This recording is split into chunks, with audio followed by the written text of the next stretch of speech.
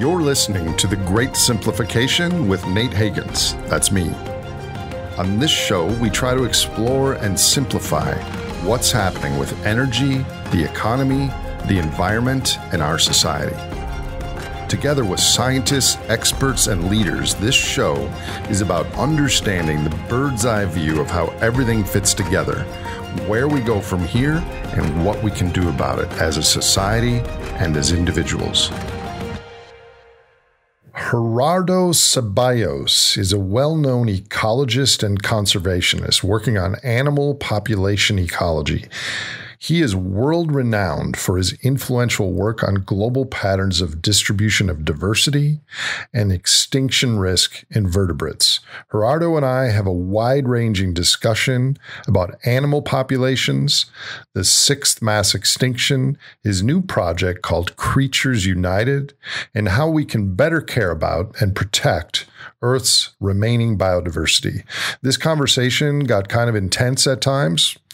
Well, because the subject matter is so important, what's happening is so tragic and is so little regarded in our national discourse. I hope you listen and learn from my conversation with Professor Gerardo Ceballos, and perhaps it will change how you think about the natural world in some small way.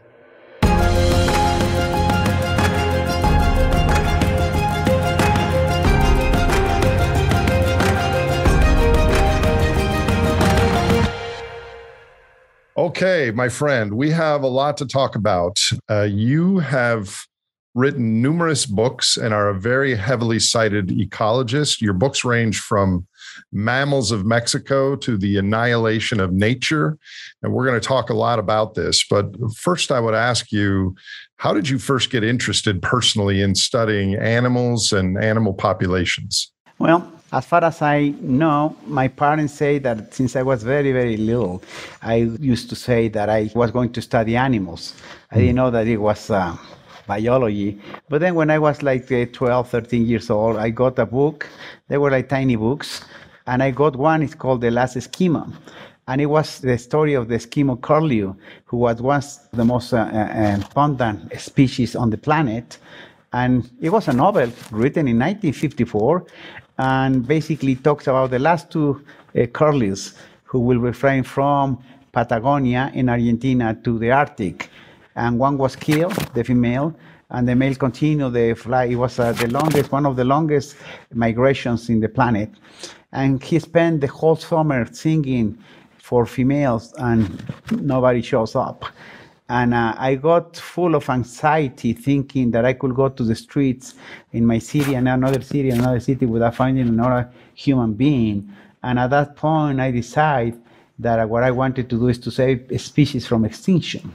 And then at high school, one of my teachers taught me that it was ecology and so on. But basically, that was the origin of my interest in extinction and animals and so on. So you started with your heart and then your head followed. That's exactly right. And I think I'm still, a lot of what I do is from my heart, and then I just frame it in terms of the science to be able to make it available to everybody.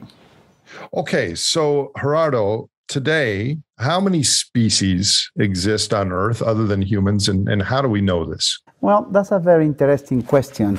We know so far that around 2 million species has been described since 1758, when Linneo created a system for classifying animals and plants and organisms on the planet. But what is very, very interesting is that the current estimates of how many species are in the planet range from 50 million to several billions.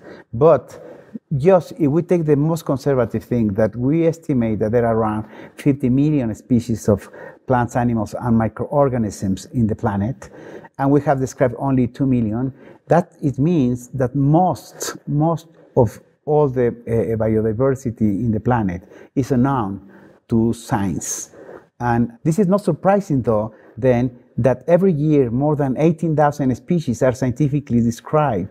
And in terms of mammals, there are not only rodent or small animals, there include big animals like whales. Last year, 2 new whales were found in the waters of the US and Mexico. And since 2000, more than 80 species of monkeys has been described. In 2017, a whole new species of orangutan was found in Sumatra. So the wealth of the biodiversity in the planet is really unbelievable, it's amazing. And what is unfortunate is most of the species are unknown to us.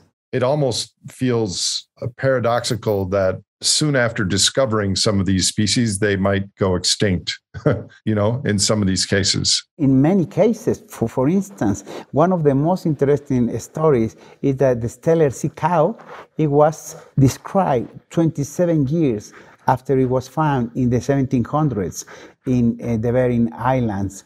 And it was found actually by the Bering expedition, Vitus Bering expedition to Alaska and this area in Russia, and they collected, and after it became extinct, it was described.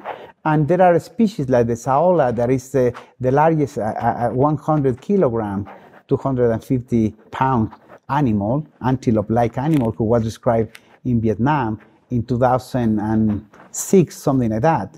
And it is most likely extinct now. So many of those species are at the brink of extinction when they are discovered by science. So I don't think you can definitively answer this, but the number of species alive today, as a conservation biologist, how would you estimate that versus 10,000 years ago or even longer ago than that? The same, more or less? Well, the most important part of this is, like right now, we have the highest number of species in the last 700 million years in the planet. We are in the pinnacle of species diversity. And this is well established because we know how many species has been accumulated. And remember that evolution is a trade-off between extinction and speciation. And basically, during normal times, there are more species evolving than species becoming extinct. And we know now that there are more species than in the last 700 million years. We also know now that, unfortunately, in the last 10,000 years, we have lost a great deal of species, but also population and also of individuals of those species. We don't know exactly how many, because if we don't know how many there are, how can we know how many there have become extinct? But we have good grasp for what has happened in the last, let's say, 100 years in terms of what have we lost. Well, I know most people in the United States, we have this fascination with dinosaurs and Tyrannosaurus rex and Brontosaurus, and they lived 70 million years ago. And most people don't realize that North America was a veritable Serengeti like 20,000 years ago, where we had 5 species of giant cats and beavers the size of a Volkswagen and, woolly mammoths and like unbelievable biodiversity not that long ago. Well, I mean, this is what we know, the Pleistocene extinction. In the Pleistocene is the last 2 million years. In the late Pleistocene, let's say 18,000, 20,000, 30,000 years ago, a lot of the species, big species, become extinct in the planet. And this is a combination of a couple of things: changes in the climate in the planet. Remember that in the maximum glacial, there were 18,000 years ago, there were around 3 kilometers of ice on Kansas, just to give us an idea how different was the planet. But at that time, when humans start to disperse from Africa, they start to exterminate some of the large species. There were still some mammoths alive, something like 4,000 years ago, in some of the islands in Alaska and in this region. So in the last few thousand years, humans, we were able to exterminate most of the larger animals, like mammoths, mastodons, and so on. Many of them directly, and many of them because we destroy the prey of the large carnivores, as those carnivores eventually succumb to the lack of food, to the changes in the climate, and to human exploitation. Fast forward to today, how many roughly vertebrate animals with a backbone, how many vertebrate species are there on the planet? Well, vertebrates, we mean by vertebrates, mammals, birds, reptiles, amphibians, and fishes, are basically around 40,000, 45,000 species in the planet. Out of 50 million or so. Out of the 2 million species that we know, around 45,000 are vertebrates. Okay. And many more are still undescribed, but we don't really know how many will be at the end accounted for. Just let me tell you that if we maintain the pace of describing a species like we have been doing since 1758, they will take a few thousand years to complete the description of all these species. So it is impossible that we will know how many species and what are those species in the planet. That right there, what you just stated, is one of my greatest wishes of all time, that 2,000 years from now, we are still cataloging Earth species. That will be wonderful, because if in 2,000 years or 3,000 years we will still be cataloging a species, it will be great for two reasons. One, we will still be here, humanity will be still in the planet. And second, it will mean that our activities it didn't impact so much the planet, so many of those species will still be alive at that time. Well, we're going to get into the factors that influence that. But first, let me just ask you a personal question. Do you have a favorite animal or a favorite vertebrate? Well, yes, I work with jaguars and bison and many animals, but I think perhaps my most preferred animal are flying squirrels. We have those here in Wisconsin. Yes, I know, and we have them here in Mexico. I discovered them in central Mexico many years ago, and they are so unique, so beautiful, that I become really in love with flying squirrels. Most people think I prefer jaguars or something like that. I love them, but I really like flying squirrels. You're at some property in your hometown there in Mexico, right? Is there nature and wildlife there, or are you in a big city? I live in a city. It's a big city, but around the city there is still a lot of forest. And I have a ranch close by that is basically just in the middle of a forest. And we have a lot of wildlife there. Do you have a wildlife camera where you go and see what ran by in the night? I have a couple here and I love it. Definitely. That's one of my passions. One of my passions is to photograph wildlife. And I travel with my family, and I have forced them to go with me to Africa, Asia, to so many places to take photographs of animals. Yeah, I've been really fortunate to go to Africa several times. I would have to say my favorite animal is the Cape hunting dog, and I've seen 3 packs of them live in my life on 3 different trips. So I love wild animals. You're very lucky. Yeah, I know I'm lucky. I mean, my story, just briefly, my parents moved around a lot when I was a kid, and my mom always took me to zoos when we were in cities. And I would sit in the front seat of the car and scan the horizon for animals, even when I was 3 years old. So whatever it is, that's what motivated me. I think it's a curse and it's a blessing. Yeah, well, I mean, at the end of the day, Gerardo, that's what's sacred to me, is the animals that we share the planet with. And I question how our culture is stressed with economic and poverty and political things. Could we ever have a cultural consciousness where we recognize the species that we haven't even described yet, and we're changing their ecosystems? Could that ever be like primary in people's heads? I know it is in yours and many of the people that we have as friends, but could that ever be a cultural calling? I don't know.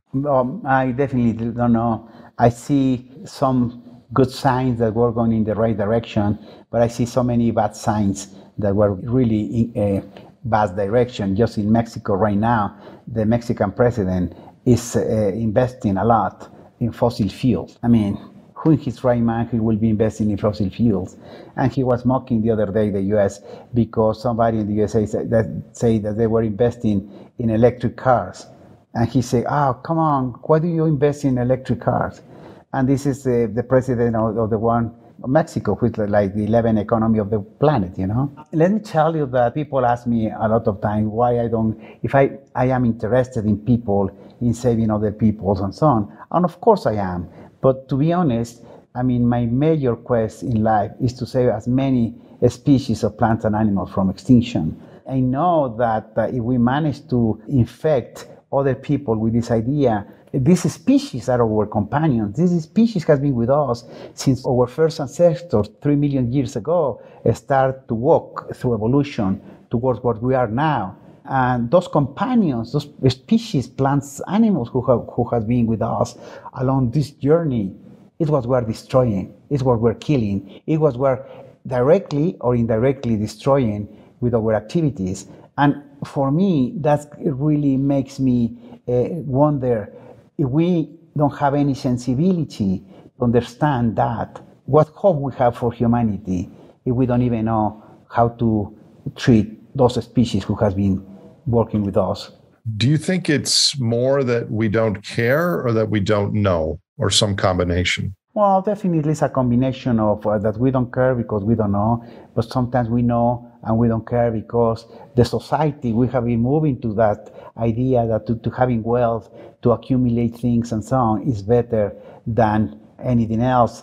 And most of the young people here in Mexico, throughout the world, are feeling that they're a failure if they don't have a house or 2 houses or 3 houses and a car, when they are 20, 22, 23 years old. Many of them, I mean, I see so many young people who have grown so detached from nature, from understanding the value, the beauty of all these manifestations of life.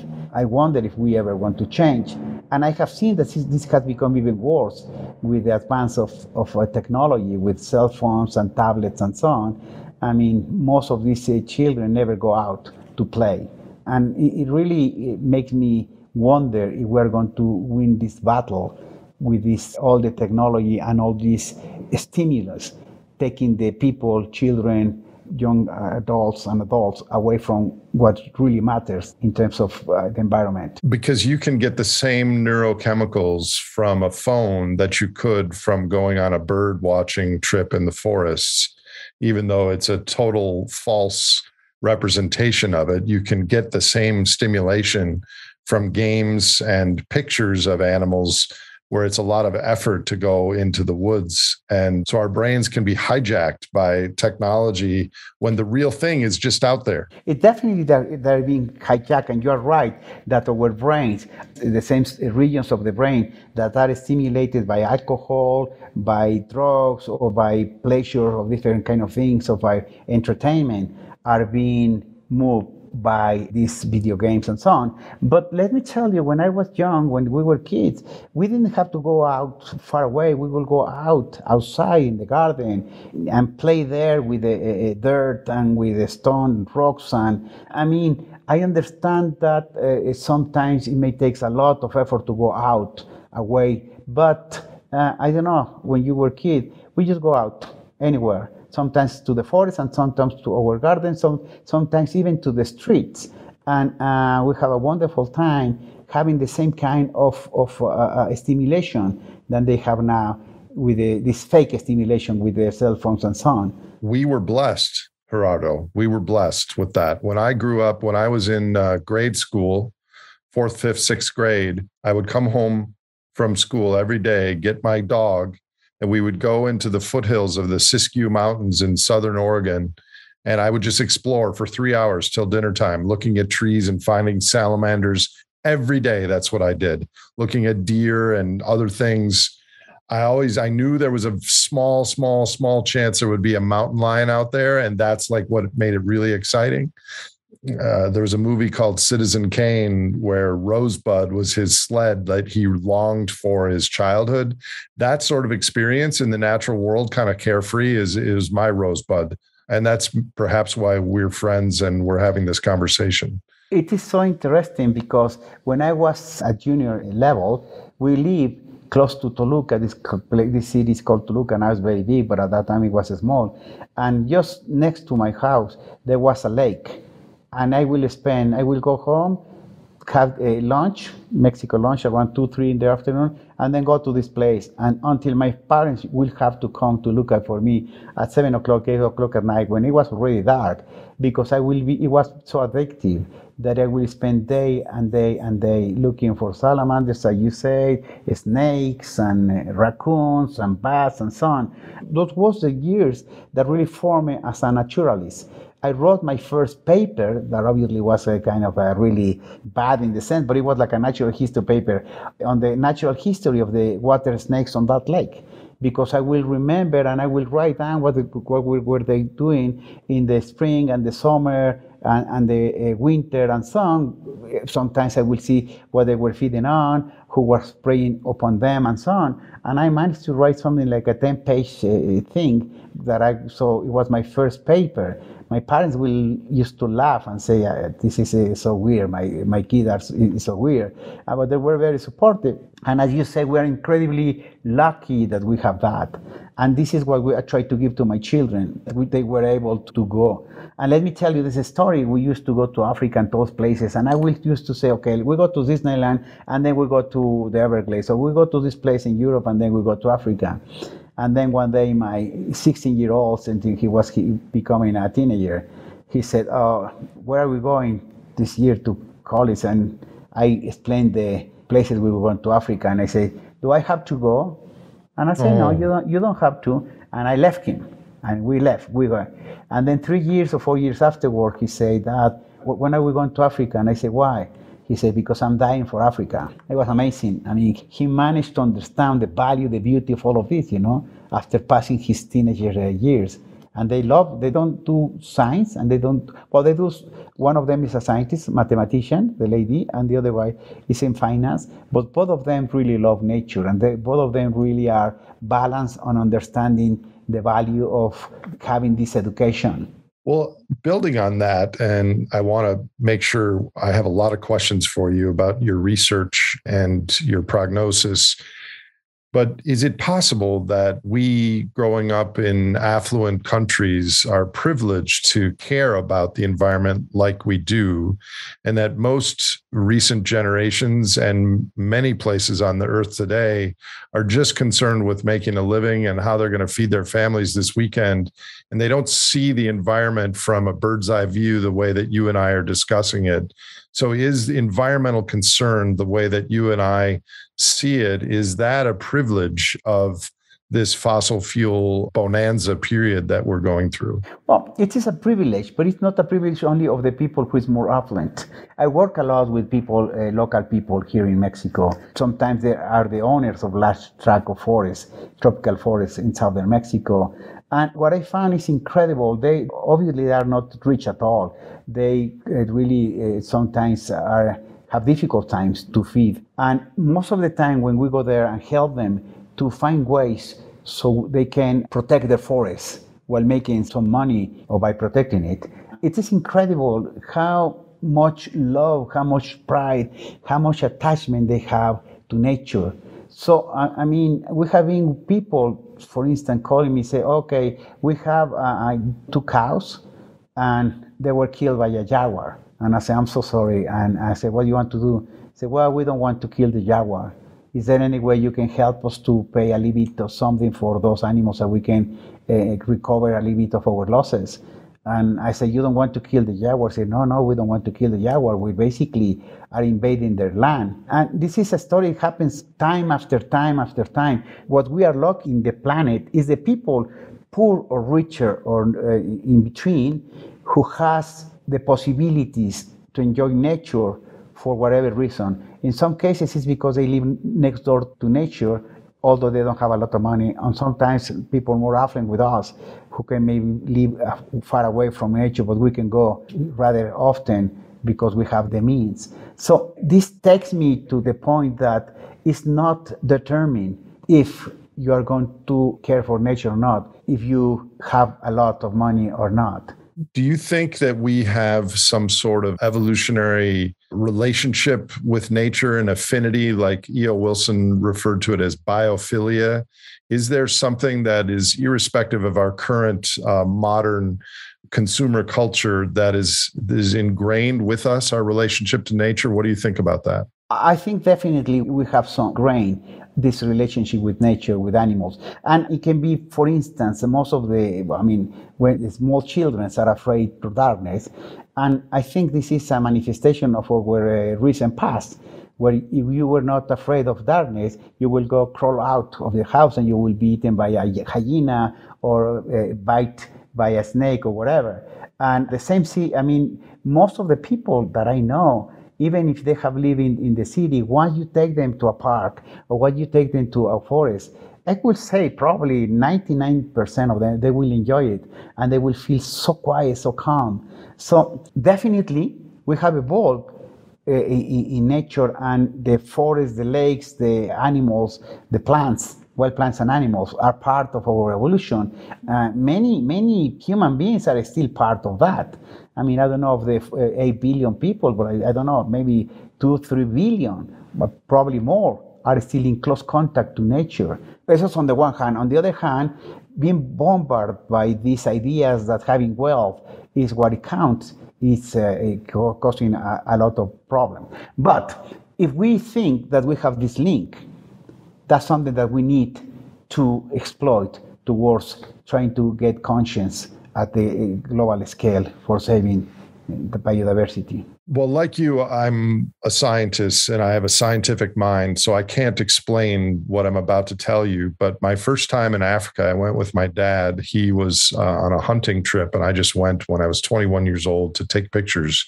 And I felt this affinity, like I was coming home or something like that. It was like this primal feeling of connectedness that first, couple days in Botswana at that time. It was a really odd sensation, but I just so loved it. I will never forget it. Oh, that's very interesting, because my kids and us, when they were the first time in Africa, we were crossing the Serengeti and we spent like 15 days there. And I remember, I don't know which one of them said one afternoon, wow, this is so beautiful. It feels like home. I mean, exactly in the same feeling that you described. He was sitting down on the jeep, looking at the horizon, and it feels like home. It's our home. It's where we come from. Yeah. And definitely, there is that affinity. Okay, so with that entree, let's get into your work, sir. You recently co-wrote a paper underestimating the challenges of avoiding a ghastly future, which cataloged a lot of risks to biodiversity, species, ecosystems. Could you just give us an overview of your general findings, either in that paper or generally, what % of natural ecosystems have been lost in the last 50 years, animals, et cetera? Well, I think one of the most important contributions I have done in science has been to try to understand what is the magnitude of the extinction crisis. And I was fortunate to go to Stanford to do a sabbatical and meet Paul Ehrlich. And talking to him, I developed these ideas. And I wrote the first paper on extinctions, species extinction in Mexico in 1992, something like that, when there was the first president in Mexico who was very neoliberal. And at that time, I wrote that being so neoliberal could be really good if we will take care of the important thing of the environment, but also could be the tipping point to make humanity in really bad shape. And then I went to Stanford and I got exposed to so many people and so many ideas.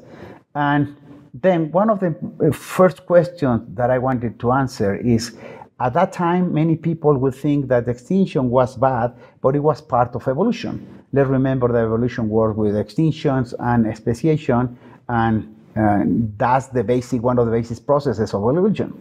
Working there, first of all, I was one day listening to Paul Ehrlich talking about population's extinction, and it occurred to me that was one of the critical points. We were not understanding the magnitude of extinction because we were looking at the species that become extinct.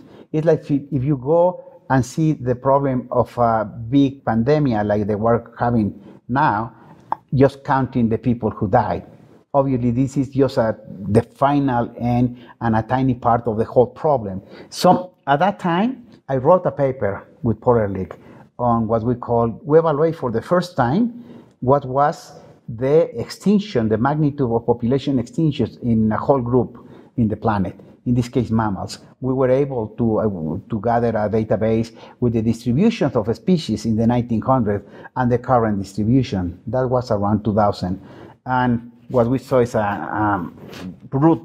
literally a brutal destruction of populations of many species. The range was like a very big range, 100% was contracted to 2015, 50%. So the range contraction obviously implicate the losing the populations. That was the first time I could see that the magnitude of what we were doing to the planet in biodiversity in terms of the extinction was really big. So you're saying that if you just count the extinctions, like the dodo bird or the Tasmanian tiger, that you're actually underestimating the magnitude because there's a difference between population extinction and species extinction.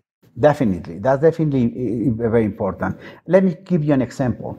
If we have jaguars in Mexico, it doesn't matter if they become extinct here, if there are jaguars in Brazil, in terms of the role and function they play in ecosystems and in the provision of environmental services. That is all the benefit that we get from nature. So disappearance of populations are basically like extinctions, called extinction. Is that what's called an ecological extinction? Yeah, it's an ecological extinction. It is similar. Ecological extinction is when you have a species, in an area.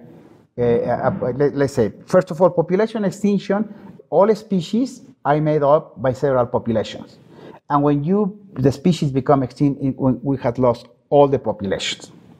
But those populations at the local and regional level, are so important that when you lose them, you lose the value, and it's like it was a whole extinction. Can you give an example of one of those species and that happened? Well, just as I said, the elephants. If you see the distribution of the elephants, they were just at the beginning of this century, almost 1 million elephants. 20 years ago. 30 years ago, there were 1 million. And now there are 250,000 elephants. In the whole world? In the whole world, in whole Africa. So if you see the map of the distribution, you will see an area, most of Africa will be covered by the distribution of elephants. Now you will see just dots in the continent, a small population dispersed throughout the continent. So it means that we have lost elephants in most of Africa. And by losing them, we have lost the role, what they do. And there are many roles that the elephants have. And let me give you 2 examples. On the one hand, for instance, they disperse lots of plants that they eat and then maintain the savanna because they destroy trees to eat the bark. So the savannas, when you lose the elephants, are invaded by scrubs and trees, and eventually you lose the savanna and you lose the grasslands with so many animals. So the elephants are critical to maintain the savanna. But recently, other scientists have shown that when you lose the elephants and other ungulates and other species of large mammals that feed on plants, the grasses grow much larger, and on those grasses, the populations of many rodents become very abundant, and those rodents has many diseases that affect humans. So by losing the elephants, you're losing the composition of the plants, and then this is causing a massive increase of rodents, and those rodents transmit diseases to humans, to domestic animals, and to wildlife. So who will think that the presence of the elephant will be linked to the presence and the abundance of rodents in Africa? A conservation biologist might think that, but you're right. We don't normally think in terms of systems. There is that story, I don't know how true it is, about the elk and the wolves and the ecosystems in the Yellowstone, similar sort of thing. It's very similar, and it is basically correct. So in the case of the elephants, just to highlight that, what are the main reasons that we've gone from 1 million down to 250,000 in the last 25 years? Well, basically, it's poaching. And we are losing habitat. They're losing habitat more as more humans, as there are more human population. We need more food. So more habitat of the elephant is being destroyed to plant crops. But basically, the main problem is we're still killing elephants for their ivory. Just to give you an idea, 15 years ago, an elephant was being killed every 15 minutes. An elephant was illegally killed. Even now, an elephant is being killed every 40 minutes illegally to take their tusks to the markets, especially in China. And what is really incredibly surprising is that the tusks are useless. They use them for ornamentals and for some crafts. but we're killing the elephants because this huge appetite for ivory. And now the mafias in China and in Africa and Mexico, everywhere in the US, the mafias dealing with the trade of animals, and in this specific case of African elephants, have more power, more money, more guns than the guards and many times than the local governments. It's a real bad problem. I had another guest. I don't know if you know paleobiologist Peter Ward, but he told me that there's some alternatives to ivory, and now all of a sudden deep coral reefs are being unearthed because they're taking giant clams as a replacement for ivory, that there's a big demand for giant clams because they're starting to change the demand away from ivory a little bit. I don't know the details of the story, but... Well, the problem is, who needs ivory? I know, right? I mean, we could live without ivory. Who needs 3 houses? Exactly. I mean, the pandemic is related to the trade of animals in China and Southeast Asia. The pangolins. The pangolins, the bats. If you put wet market in Google, you will see horrendous photographs and videos of the way the domestic and wild animals are in cages in these markets in very unsanitary conditions. So it's very easy from the wild animal, a disease, jump to a domestic animal or to humans. So to be honest, it is now the right time to try to stop the illegal trade of animals. Although saying it's easy, but the illegal trade of wildlife and plants, it is so big that is, in terms of money, is almost as big as the drug trade. Well, it's akin to changing GDP as our cultural goal. Do we change the taxes and the rules, or do we change people's aspirations?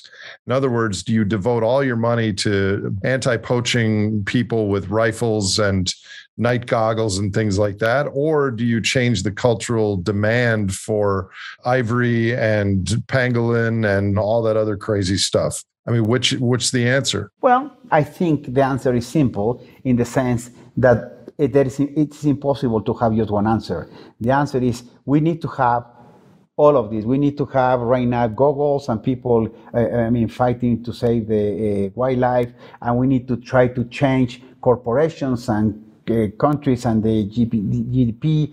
In other words, this is a complex issue of a complex society, of a complex humanity. So what I'm saying is there is not simple answers, but the more answers and the more solutions we have, I think the easy will be eventually to reach a society that for me is very easy. The new society coming from COVID and coming from this massive destruction that we're happening will have to have 2 simple elements. It should be socially more just and it will be sustainable. If you think it sounds so simple, obviously it conveys the complexity of this moment of humanity. But who will, in his right mind, not think that having less poor people and having more equitable, more equal, being more just with the poorest will be good? And who wouldn't be thinking that protecting more forests and protecting more animals and having more better, less pollution and so on, we will be in better shape? It wasn't that long ago that Black humans were treated and considered subhuman. It wasn't that long ago that women didn't have rights and couldn't vote.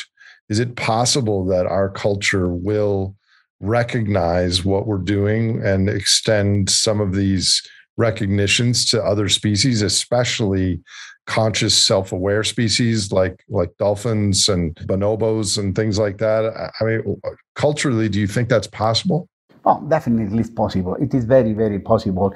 As you say, just in the 1970s, we have the minority revolution, the racial revolution, the women revolution, we have the sexual revolution, we have the non-traditional sex preference revolution, and it happens, and it happened incredibly quickly. I try to think like in the 70s or the late 1900s. In the late 1900s, the whole planet suddenly has all these new paradigms that would change completely the way we work. Marxism with Marx, and we have evolution with Darwin. We have psychological changes with Freud, and we have Lindell, the ecology, and so on.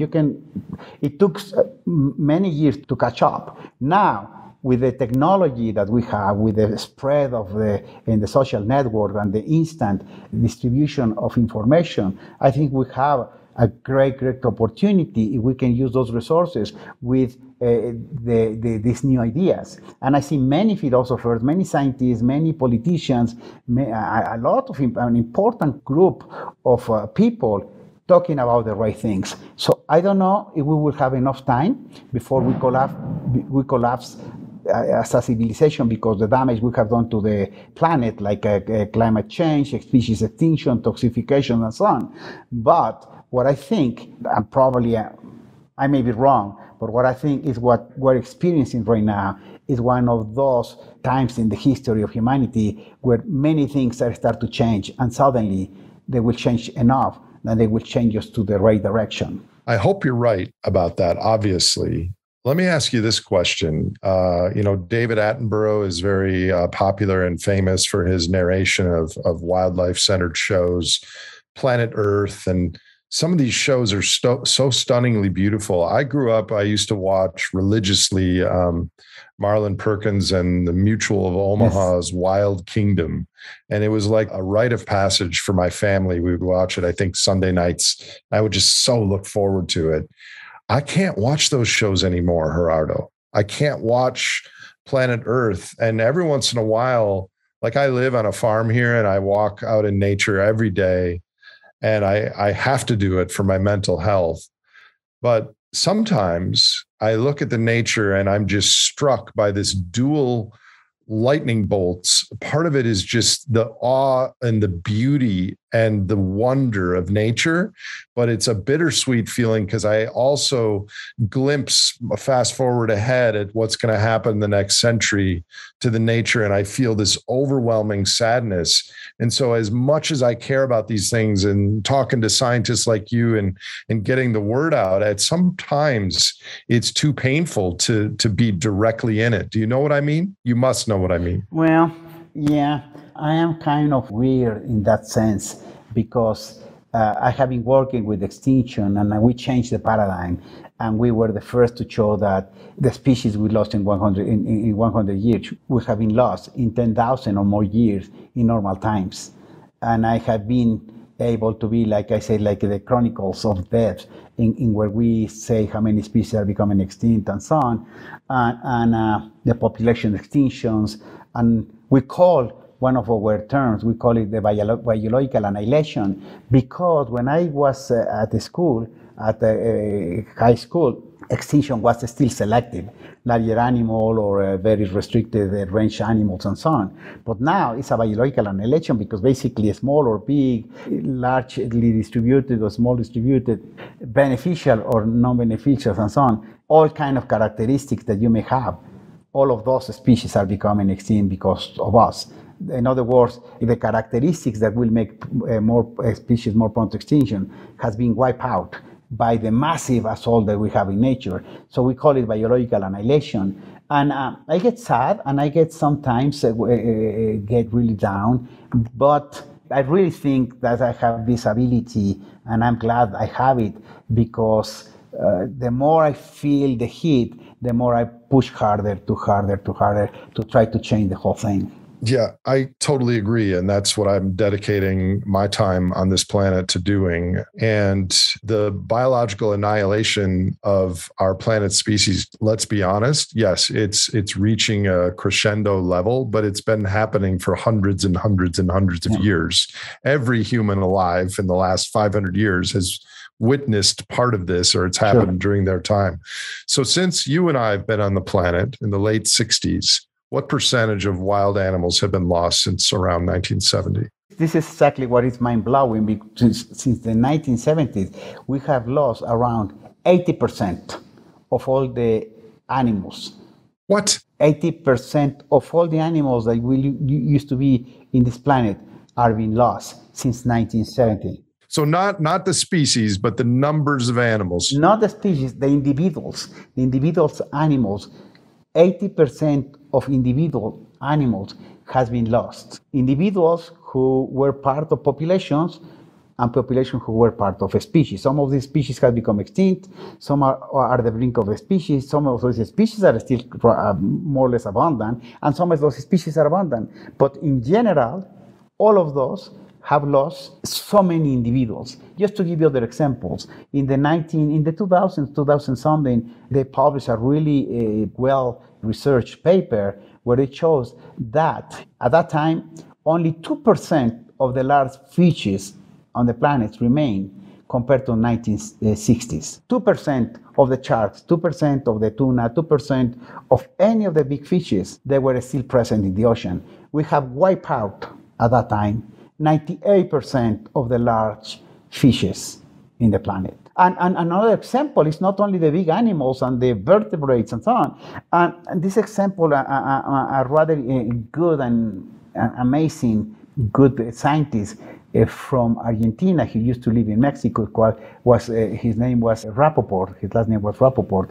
And Rappaport, one day, he wrote a really nice book in Spanish where he mentioned that the changes that we were making in the planet, you could see them while driving your car. And it's that example that when you used to drive your car, there will be so many insects splash on your windscreen, you know? And now you can drive for ages, having just one or two. I remember when I was not so long ago, I was still like 20 years old, 25 years, in Mexico, the gas station, you will stop and there will be one guy coming to clean up, you know, your windscreen, and also the radiator, because the radiator will have so many animals stuck by that the car wouldn't cool down properly the engine, and then anyway, so they clean up the radiator and they clean up the engine. And there was a person specifically doing that as part of the service of the gas station. That is gone because the insects are gone. So I had another one of my guests is Daniel Pauli, who came up with the scientific concept of shifting baselines, which is that we can remember 50 years ago what the windshields were full of insects, but we can't look at really yesterday or the day before yesterday. Every day kind of blends into the next day. So we assume that what's happening is normal because it's happening so slowly on a day-to-day basis. But on a decade-to-decade basis, it's tragic. But this is also part of our culture, it's part of our evolution. Remember that until very recently, we didn't have to worry about what was going to happen in 3 months or 1 year. Mm-hmm. We didn't have ways to store food. So we were worried about what's going to happen the following day. And if you were in a cave, living in a cave, and suddenly you will see smoke in the horizon, you will have to pack up your stuff because you know the other tribe or other group will come in and you will have to run. So basically we are very well developed. I mean, we have very well evolved to perceive things at the normal, at every day. Oh, it's going to rain. But our brain hasn't had the capability to understand these long-term small changes on the one hand, but also remember that until 1970 something, when we saw the first photograph of the planet on this massive void, black void, we understood it was the first time that we could see what the whole planet it is. So now for us, it is kind of easy to try to imagine what the world is. But in terms of our evolution, this kind of understanding of what's going on in the planet and that we're changing the whole planet is incredibly new. So it is incredibly difficult for us to try to first understand and then to grasp the consequences of what we're doing here in my garden in Mexico, how this is affecting the rest. It is not that because we're stupid, it's simply a mixture of cultural and biological factors. I'm realizing, Gerardo, that I could probably talk to you for 4 hours and not cover half of what I want to ask you. So let's just cover as much as we can because I have so many questions for you. Let's drill down on what you just said earlier. You said that elephants, the problem was the number of humans were encroaching on their habitat and poaching. But what about insects? What has caused the drop in insects from the people at the gas station clearing them out of your radiator and windshield to today? Well, let's put it in a larger framework if you want to. I think humans, and your guests have talked about this, is population, the growth of human population, consumption, technology, and so on, has caused major environmental problems. And those problems that are global, when I grew up and was studying biology, there was only one global environmental problem. It was depletion of the ozone layer that fortunately we were able to solve. But then climate change, pollution, toxification, invasive species, emerging and emerging diseases, overexploitation, habitat encroachment, habitat destruction, overkilling, and so on, all these massive impacts of our activities, both directly and indirectly, is what is causing the destruction of plants, animals, and microorganisms. In terms of the insects, there are several theories, and I think that what is happening, it is changes regionally. In some regions, it's pesticides. In other regions, it's more climate change and so on. But what is clear is that this is happening. So, for instance, in many places, the massive use of pesticides, like in central U.S., have destroyed so many species. For instance, just recently we heard that the monarch butterfly was declining. And after several studies and so on, they found different reasons for the decline. But one of them was the use of herbicides to kill these invasive plants in crops. And one of these plants is the food plant for the butterflies. So we kill the plants, not because we want to kill those plants, because it's just a part of the plants that you will to kill if you want to have your crop free of herbs. But those particular plants are the unique food for the monarch butterflies. And when this was done at a continental scale, then the population collapses. Aside from that, we have in Mexico, the places where they are, where basically we're talking about no more than maybe 200 acres, where those million butterflies come every year. Just imagine how fragile is the area that these 200 acres dispersed in a few million other acres can be easily wiped out by fires, by illegal logging, and by climate change. So insects are a good example to talk about how different factors, human factors, are causing the destruction of a species in different scales in different parts of the planet. For elephants, hunting could be really bad. For other species like prairie dogs in Mexico, is poisoning them because they compete with cattle and so on. Just as an aside, how many jaguars are there left in the world and how many are in Mexico, roughly? Well, roughly, for the jaguar is the most abundant of the 6 larger cats, fortunately. There are still around 60,000 jaguars left. But 60,000 is just a fraction of the 150,000 that are estimated that there were at the beginning of the 1900s or more. In Mexico, let me tell you, this is one of the things that give me a lot of hopes. In Mexico, I organized a group which is called the Alliance for Jaguar Conservation in 2005. And we are something like 60 people from like 30, 40 different institutions, and scientists and lawyers and so on, very different people. And in 2010, between 2008 and 2010, we did the first national jaguar census in any country. So we designed a way to census the jaguars in Mexico. And we come out with 4,000 jaguars. And 4,000 jaguars was very good because at that time, we thought that there were 1,000 jaguars, no more in Mexico. So 4,000 jaguars was a good news. But then we repeat the census in 2019, and bingo.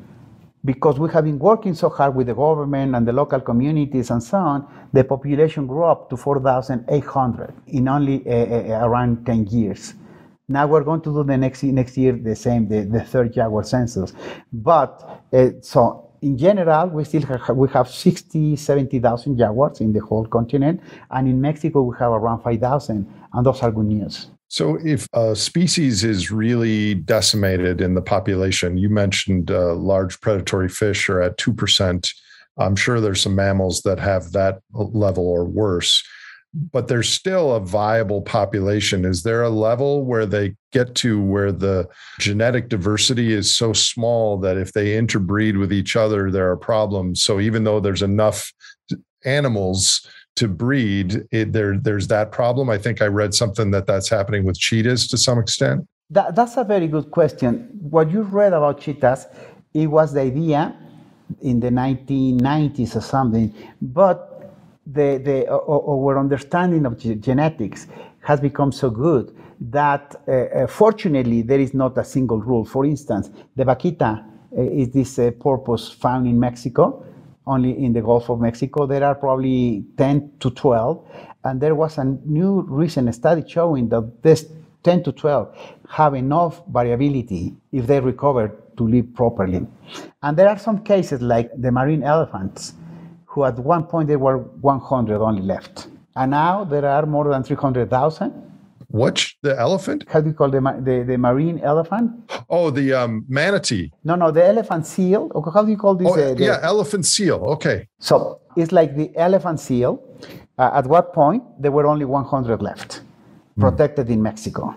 This is a really interesting story. In 1920, a Mexican president declared Mexico a heaven for marine animals.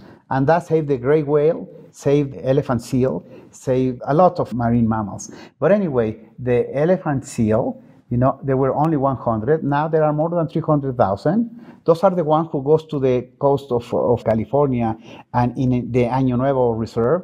This is the only two colonies now. They go to the continent. Most of the time they go to islands because they were free of predators. But anyway, there are 300 animals and they have not much variability, but with the variability they have, they are doing fine. As a rule, we say that 500 animals is very critical. If you have less than 500 animals of any species, you are reaching the point where genetics and demographic factors and other factors are putting you in really big problem. Although, as I mentioned, there is a lot of variability on that. And we just published a paper in 2020 where we call this species the species who are at the brink of extinction. And this is coming back to what you mentioned on functional extinction. We call them zombies because those species are living dead. They are still alive, but if you have 500 individuals, 100 individuals divided in several populations, basically the ecological role that you used to play is gone, but also you are facing so many demographic, genetic, population problems that you are almost doomed to extinction unless there is an intervention by humans. So this is a factoid that I know well, and I think more people are becoming aware of it, but you know it cold. If you compare the approximately 8 billion humans and all of our livestock, our cows and pigs and goats and sheep, how does that compare to the number of wild animals on the planet?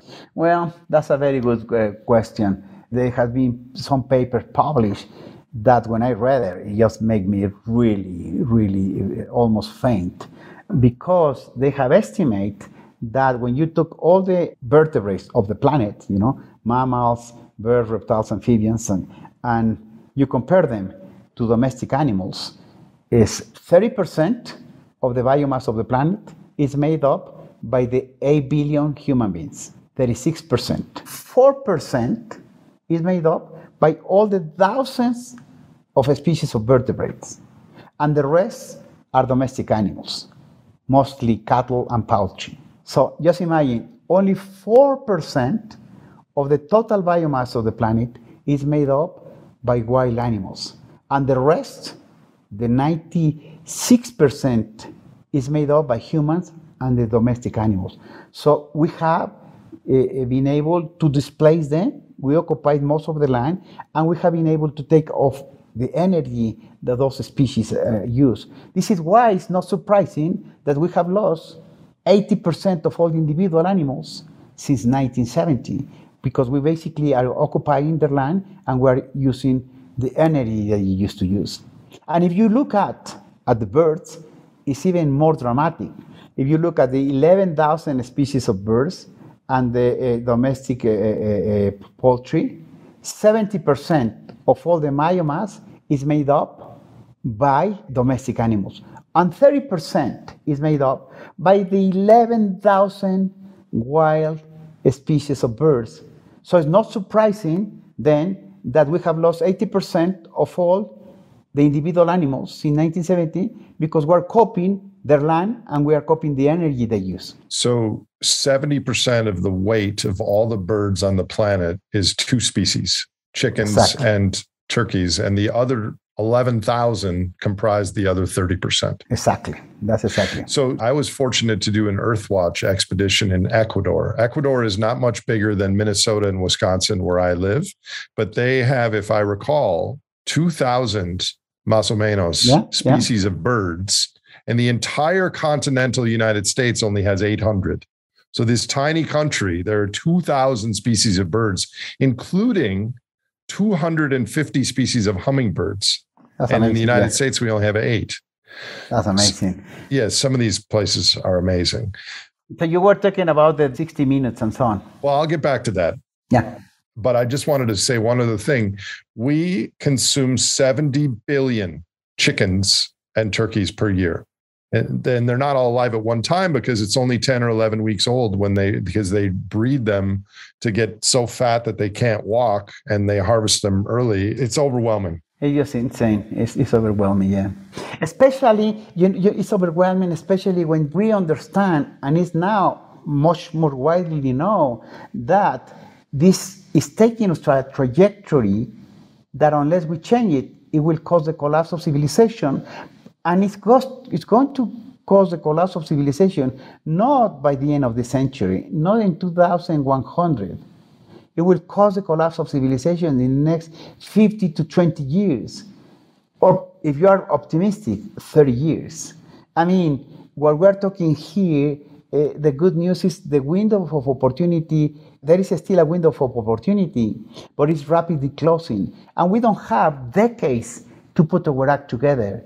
We have very, very few years.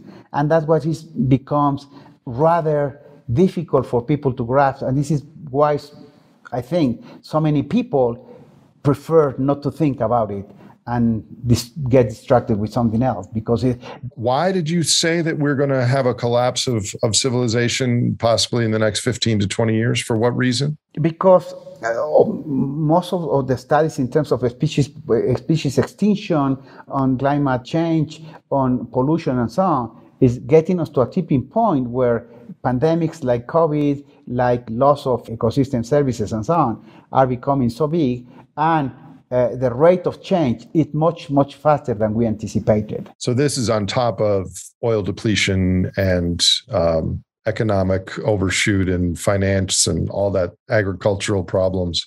Exactly. This is aside, we can have a collapse related to economic issues or to political issues or to social issues.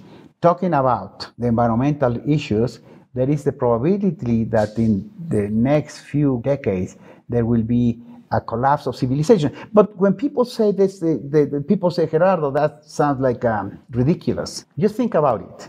We have now a pandemic that has put us basically on our knees. And it wasn't the worst virus and the worst emerging disease that we have faced in the last 50 years. Ebola is much worse. The Marburg virus is worse. The Lassa fever is worse. Anyway, right now, there are more than 2 billion people who don't have clean water. There are almost 2 billion or more than 2 billion people who don't have enough to eat next day or in the next few weeks. There are 100 or 150 million ecological refugees, environmental refugees. So if you go to Kinshasa or so many of these places and you see the conditions that millions and millions of people are living right now, this is collapse. I mean, this is the definition of collapse. Well, if you're an elephant or an insect, you've also undergone collapse. Exactly. So obviously, all these species who are being driven to extinction by your activity are part of this collapse. That's a very important point that you mentioned. We're looking at the collapse of the natural systems that are essential for human survival. The animals, that are being disappearing are part of this collapse. The plants that are disappearing are part of this collapse. The massive losses of ecosystems are part of this collapse. And then the reflection of what I said, of these problems on billions of people already, for me, this is already that we are entering in the collapse that just will become massive and global if we don't do something in the next few decades. But what I'm trying to say is that we cannot predict exactly when, but to say that it will be at the end of the century is probably responsible in the sense that it's giving us a false sense of security because it's still 80 years. So I want to come back to this, but I had a thought while we were talking about chickens. I think there's a paradox in the human brain. I have chickens only for the eggs and for the companionship. I have 17 chickens and I love going out and sitting with them. And every night there's two of them, are Rooster Floyd and Blanche, this hen that I stroke before I shut them in at night. And I go, choo, choo, choo, choo, choo, choo. They're my friends. And they're so interesting. They're dinosaurs. Yeah, dinosaurs, yes. And yet I eat chicken. I don't eat pork at all. And I rarely eat beef, but I do eat chicken. So I'm just processing this in my brain, talking about the 70 billion chickens that humanity consumes. I consume some of those chickens, and yet I love my chickens and I don't eat them. So what's going on there? And why are these two things happening in my brain? And what does that suggest for a greater consciousness? I don't know. I'll just ask you. Well, I don't know, but what I know, it is basically excess and behaviors. It is perfectly right. I think it could be perfectly balanced if we eat meat once a month or once every month. But when you eat every day meat, or when you, as we say, the excess on what we do is what it causes the problem. If I have a house, if I have a car, that's fine. If, for instance, I have to travel a lot and use planes, and I don't feel remorse because I know I am causing pollution, but I think it is much more important that I travel to save jaguars and big chunks of habitat and so on than to stay in my home without flying. So basically, the balance is that. We have to balance our act. And what you're doing with your chickens and eating chicken, basically, I'm sure you are balancing that. You're not eating. Well, it's what I teach my students, and we wrote in our book that the time now isn't to minimize your impact and be a smaller part of 1/8 billionth of the planet. It's to maximize your impact and do whatever you have to do and have a good moral, ethical, environmental hygiene and make good decisions, but try to be impactful at larger scales like you're doing with your work. That's exactly what I was trying to say. That's exactly what, for instance, if I stay home, I will reduce my impact, but I won't have any big impact. Exactly. For instance, we're having, in Mexico, there is a project right now they call the Maya Train. It's a project pushed by the government, and this government has been the most anti-environment ever in Mexico since I was at high school. And regardless of that, I helped the project. Once was approved, part of the project, I helped them to design in such a way that we created wildlife passes, because the project will be done, First of all, it was done and follow the law. So you may say philosophically, I don't like trains, or you may say politically, I hate this government, I don't like the train. But if it was done properly with the law and so on, that's the right, they have the right to do it. And a train has much less impact than more highways and cars and so on. Anyway, we work with them and we create the largest project on the planet with wildlife passes. In 700 kilometers, we managed to put 300 wildlife passes. Massive thing, And then they changed the director, and with the new one, it's really bad guy. It's really bad. It's messing this up. So we're not working anymore with them. But I didn't close up my work for saving the forests in the Yucatan Peninsula because it's happening. So I go there often, and we design a project where we are benefiting I don't know, probably 20,000 families, and we're saving right now almost 700,000 acres directly by paying ecosystem services to the owners of the forest. And these are the ones I tell you that they are so proud, and when they have a little money, they have enough to live, they will be the first to defend their forest. And not only that, it occurred to me, how can we create a series of protected areas that we will end up with 3 million acres protected with the local people, with the help or without the help of the government. So this is exactly what you said. While I have to work with the government, and everybody was, the people close to, in favor of the government said I was in favor of the train. The people against the train said I was betraying nature and all kind of things. If I was guided by science and what was right, we did a really great impact. But as you say, this has to be guided by ethics, and in terms, when you're a scientist, by the scientific knowledge that will help to minimize the impact of those projects and maximize what we can save. Excellent. I'm going to ask you more about your work in a minute, but I have a core question that I wanted to get to on this conversation. Gerardo, what is a mass extinction, and is a sixth mass extinction now inevitable? Well, in the last 700 million years, we have a good fossil record to be able to see three things in the history of biodiversity, of life on Earth. One is that the balance between extinction and speciation has been positive, so we have more species now than ever, as I said before. This is the first thing. Second, we have seen in this fossil record that there has been 5 times where suddenly the extinction rates become much, much higher than the speciation rates, causing the loss of most plants and animals on the planet. And that's not a population extinction. That's the species itself goes extinct. That's the species. This massive loss of a species. 70% of all the species in the planet or more have become extinct. And then we know that it has been caused by a catastrophe, natural catastrophe, like the meteorite that impacted the planet 66 million years ago. So we call them mass extinction. Then a mass extinction has 3 characteristics. One is, geologically speaking, really fast, hundreds of thousands or a few million years. Second, it is wipe out 70% or more of all the plants and animals in the planet. And third, it was caused by a natural catastrophe. When we started to do our studies on extinction, that was exactly what I wanted to see.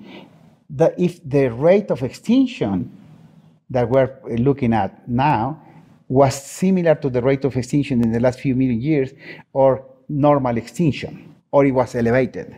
Fortunately for us, we saw that Tony Barnowski, a colleague of mine from Berkeley, they published a paper where they gathered data from thousands and thousands and thousands of fossils and semi-fossil mammals, and they managed to determine that in the last few million years, the normal extinction rate was basically, you will expect 1 extinction for every 5,000 species in a century. In other words, you have, in those million years, you will pick up a century, and at that century, you have 10,000 species, you will expect 2 extinctions. If you have 40,000 species, you will expect 8 extinctions. If you have only 5,000 species, you will expect 1 extinction. So that was the background rate. That was the background rate. The background or normal rate, exactly. But for us, it was like gold, because basically we have something to compare what's going on. So we look at what's happened in the last 500 years in terms of extinctions of vertebrates, and then what's happened in the last 100 years. We're expecting things to be bad, but not as bad as we found it. As I say, we find that the species lost in the last 100 years, we have lost in 10,000 years or more.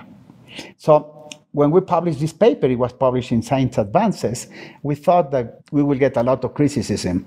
And surprisingly, it wasn't. Actually, people did agree. And one of the criticisms that we have, it wasn't a criticism, but say, well, this is happening in vertebrates, and it's correct. Everything seems to be fine, but it's not happening in other groups. And then after our paper was published, there started to be papers published in other invertebrates, invertebrate plants and even microorganisms.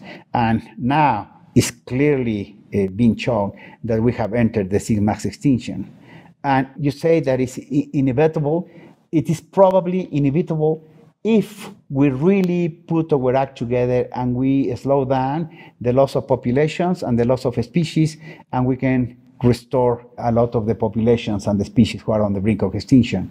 But this has to be at a global scale, and it's impossible to be done by actively protecting the places. It has to be done reducing the use of carbon and fossil fuels, basically reducing the magnitude of the human enterprise, so we can reduce pollution, toxification, habitat destruction, overkilling, and so on. So as far as the inevitability of a sixth mass extinction, and I know you'll have to give me a speculative answer on this because no one knows, but what percentage of the risk of an actual mass extinction, and what was the exact definition, like 70%, or is there a threshold to be called a mass extinction?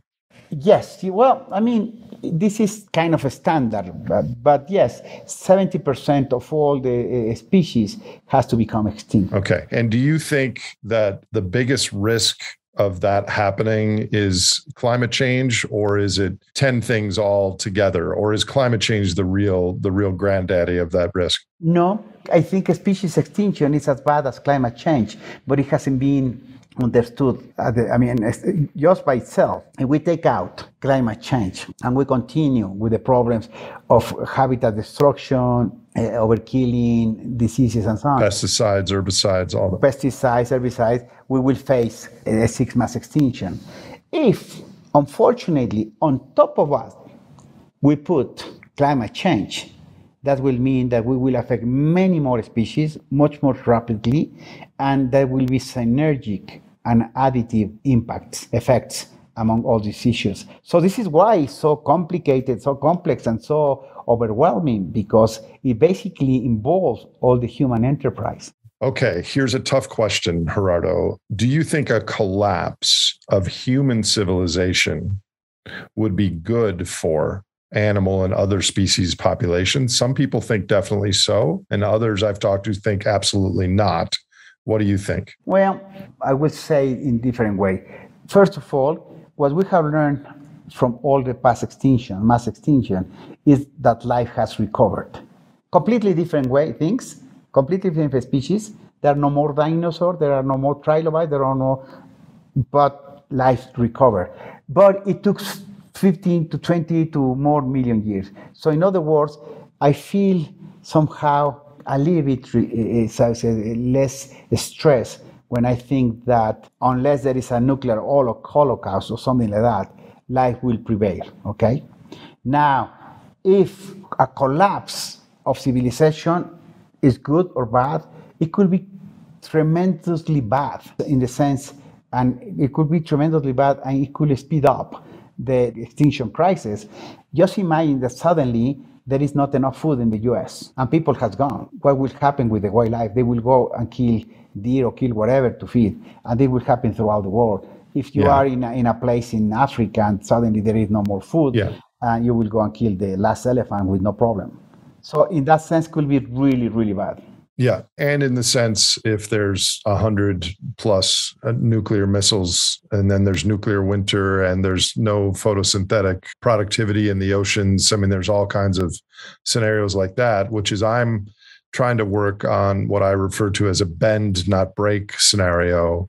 And I don't know exactly how that looks. Clearly, the sooner that we stop emitting carbon, the better certain populations will be of organisms in the ocean, for one thing. But yeah, it's a heavy question to even think about. So you do some work on endangered species. Maybe talk a little bit about some of your biggest challenges and biggest successes on your own work.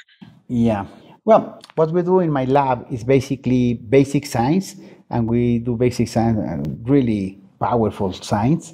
But this is different from many labs in the planet, scientific labs, is that we do a lot of conservation in situ. So we go and work to save species, but also to save habitats, ecosystems. We have created almost 2% of the Mexico landmass is protected because of our work that we have been proposed to the government these new areas as national parks or biosphere reserves and so on.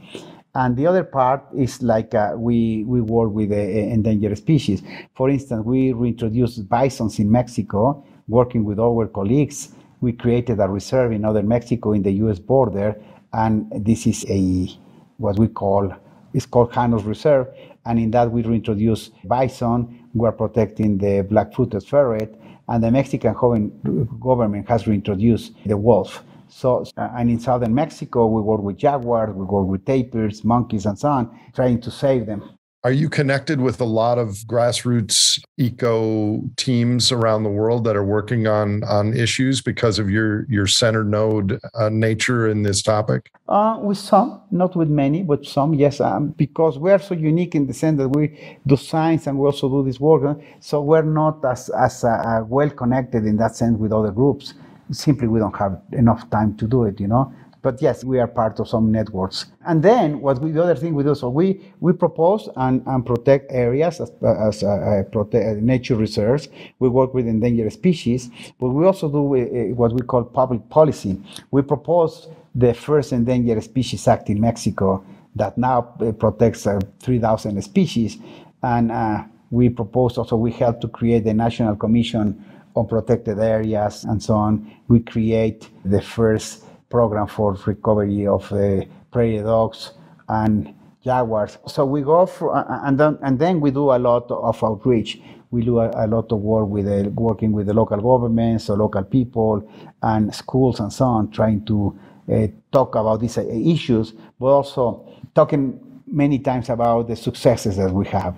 We have got a lot of success, and although it is small for the magnitude of the problem in Mexico or in the planet, those successes are very important to talk about because it gives hope to people and guidance. Well, we need orders of magnitude more people working, or at least devoting some time and resources and effort and passion towards this issue. What are some ways that people listening to this program who care about other species in the natural world can make an impact globally, or especially in their local ecosystems, to help other creatures make it through the coming bottlenecks of this century? Well, first of all, if they are listening to this program, to your podcast, they are already doing something that is good. They are getting good information. I would say that anything that can reduce our impact locally at home. For instance, if we are more affluent and we can buy better soaps or better foods or use less plastic and so on, that's all good. If you go into the internet that put 50 ways to help the environment, you will find literally hundreds of pages that will guide you on what you can do. But for instance, never buy wildlife as pets, never eat wildlife for food. Try to reduce your impact of eating for instance, I like meat, but I eat the meat probably once every 2 weeks or something like that. And before I used to eat it 2-3 days a week, and nothing changed. Actually, probably my health is a little bit better in some senses, but I haven't lost my pleasure of sometimes eating meat. I just have to be more responsible how to eat it. We buy things here at home, local things. People, for instance, every Wednesday, a guy come and sell us their fruits and vegetables that they got from here. And in the ranch that we have, we do exactly the same. We grow a lot of our own legumes and fruits and so on. The other thing is to get involved locally and regionally. For instance, it's very important at this point, the people that you vote for has to have the right ideas in terms of protecting the environment, in terms of putting the proper laws and the proper norms to reduce our impact. And the other part, it is incredibly easier now to become, if you're interested, for instance, in saving species, to become volunteer or to donate funds or to do something to help the species that you are interested. Basically, what I said, because these are not recipes, there are so many ways to do it. Basically, what we have to do is to become actors, stop being spectators, really. And now with the social media and with the internet, we can really become actors in a big way, locally, regionally, and globally? I think my sense, and of course it could be my network, and so I'm biased, is a lot of people understand this, a lot of people care about it, but the barrier to entry is so high that they don't know what to do. They want to do something. And I think sometimes, my work about the superorganism and the energy hungry entity that humanity en masse has created. It's hard to fight that. But I think there are watersheds and communities and ecosystems around the world where people listening to this show live. And you can get a start right there. It's just, how do you get started? I wish there was some international network with a how-to guide on protecting your local creatures and ecosystems. Does that exist? What do you recommend on that? Well, it does exist, and there are, as I said, in the internet, in YouTube and so on, there are many ways, many examples what you could do. But probably, get closer to people like me or you, or to people or some of the NGOs who are doing a good work. It is hard, but it's not impossible. And the examples are now replicating. But you just give me a good idea that maybe it would be good to have like a clearinghouse. Clearinghouse for that. And let me tell you something. I have been working with a new project. We call it First Stop Extinction, and I will call it Creatures United. That if it works and everything seems to be going in the right direction, it will be basically that. It will be a massive movement. We'll try to get the idea of a species extinction to 2 billion people in the next 5 years. Specifically, what is the problem, what is magnitude, what I can do, and then to direct their effort to basically 4 things. What needs to, projects who are already working saving species and ecosystems, then a database who already been built, where you can click in your neighborhood and see what are the species and what the species are in danger. And basically, and the third part that we will be developed will be kind of the clearinghouse. You say, okay, I am in Oaxaca, Mexico. I like to find out what are the groups who are working in different species. And you can click it and it will give you all the groups working there. And then you can go and search and decide which one you want to support. Creatures United. Creatures United. And the idea, it is very ambitious, is to help to say 100 million hectares, 1 million species, and to reach probably between 2-3 billion people in the next 10 years. And not only would that help those species and ecosystems, but it also gives a sense of the sacred to those humans working on those things that we're lacking in our lives right now. That's exactly right. And it also will it will be like a solid ground to avoid many of the dangers of possible collapse. It's very ambitious. It's coming along well. It has to be ambitious. So let me know if I can help you with that, Gerardo. I will, and we will launch on November. And just to give you an idea, the idea is that we call it Creatures United because these are animals dressed like humans. And it will say, for instance, hey, you, I am the white elephant, the white rhino. I'm becoming extinct. I need your help. I'm talking on the name of all these endangered species.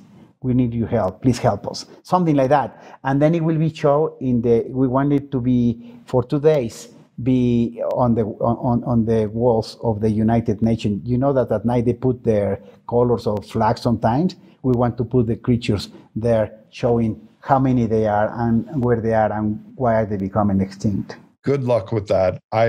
I sense that people already feel that this is happening and it's too painful to go there. So it has to be coupled with direct action steps that people can immediately do. Otherwise, it's too sad and overwhelming, I think. But you're right.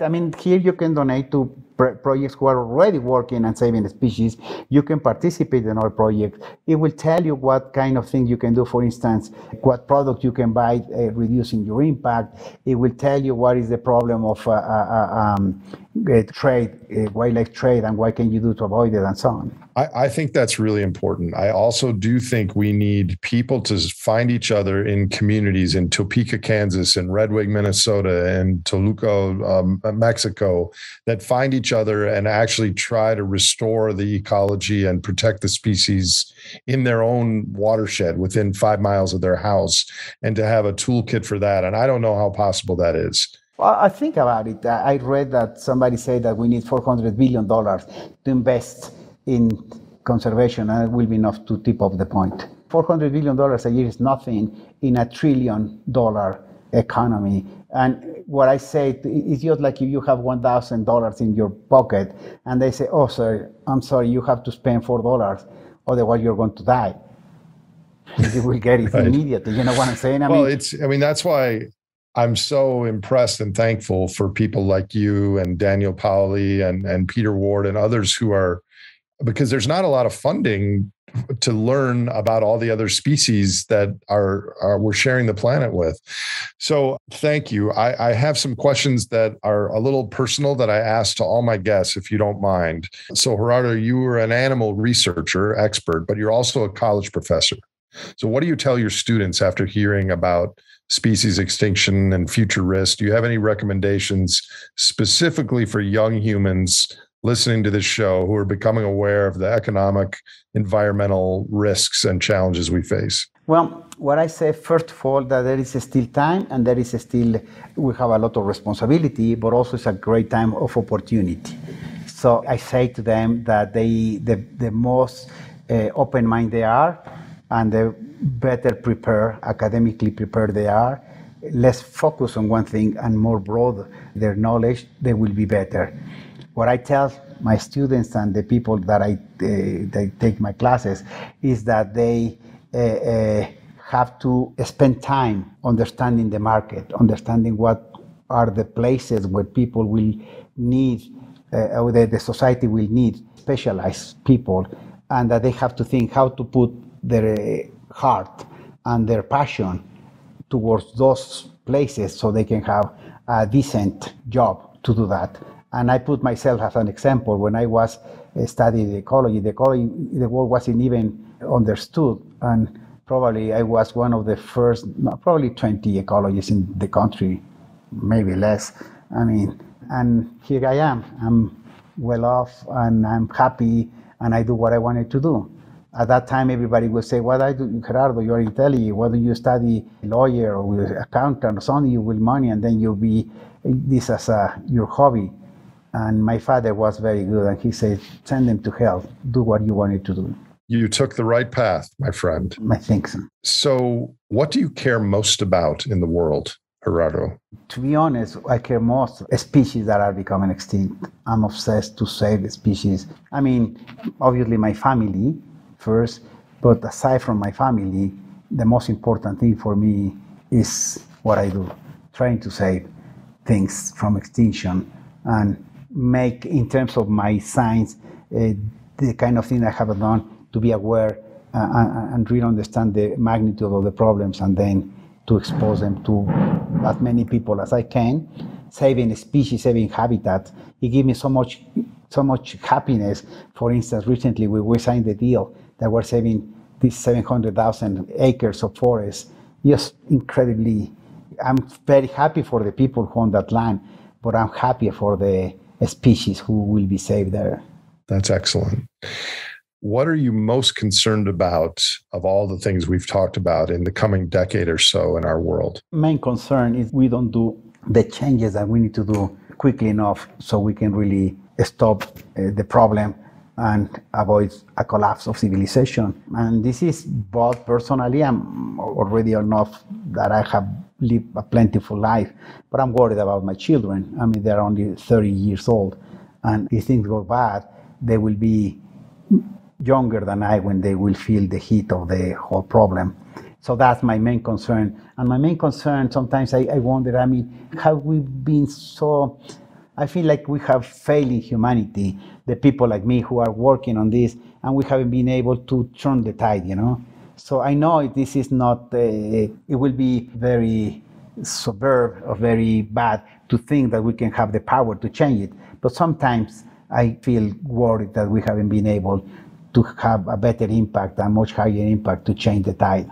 I feel it every day, Gerardo, that we're not doing enough, but we're trying, and we have to keep trying. So in contrast to that, what are you most hopeful for in the coming decade or so? I'm very hopeful because I'm seeing changes, right changes. I've seen that there is so many people interested in what we do, in what I do, or in the environment, and corporations, governments, a TV series talking about this. I think I'm hopeful, and at least in my mind, I imagine that we are, as I say, like in the 70s with all these revolutions, the minority, the women, the revolution, or in the late 1900s with evolution, geology, psychology, economics, and so on, that really shape up the following decade. And for many decades, we're perfectly fine. I mean, we really live in a better world from sometimes in the 60s and 70s, and then we lose the track. I agree with everything you just said, except for the revolution in psychology and economics. Perhaps I might disagree with that, but we'll do that in another call. It was a revolution. It doesn't mean that it was the proper revolution, but it changed things. The change that we, Yeah, no, you're right about that. So if you were benevolent dictator and there was no personal recourse to your decision, what one thing would you do to improve the human and planetary futures? Well, if I could do it, I will probably get the experts and find out ways how to reduce our appetite for fossil fuel, and then take the decisions to curb it. On that note, do you have any other closing thoughts, advice, or wisdom for our listeners? This has been a wide-ranging, very deep personal conversation, and I thank you. Do you have any other closing thoughts? Well, what I would say is that I have devoted my life to work with animals to save species and so on, and I feel very grateful, and I'm very hopeful. I'm very hopeful that we together, we will be able to turn the tide. And as I said before, fortunately, the window is still open. It's rapidly closing, but still open. And I don't want to, believe it or not, and I'm optimistic, I really think that we can, if we keep working hard, and we may change the fate of humanity and the fate of biodiversity. Thank you so much for this conversation and for your lifetime of work on these issues. And I hope to see you again soon, my friend. Thank you very much. It was been wonderful. If you enjoyed or learned from this episode of The Great Simplification, please subscribe to us on your favorite podcast platform and visit thegreatsimplification.com for more information on future releases.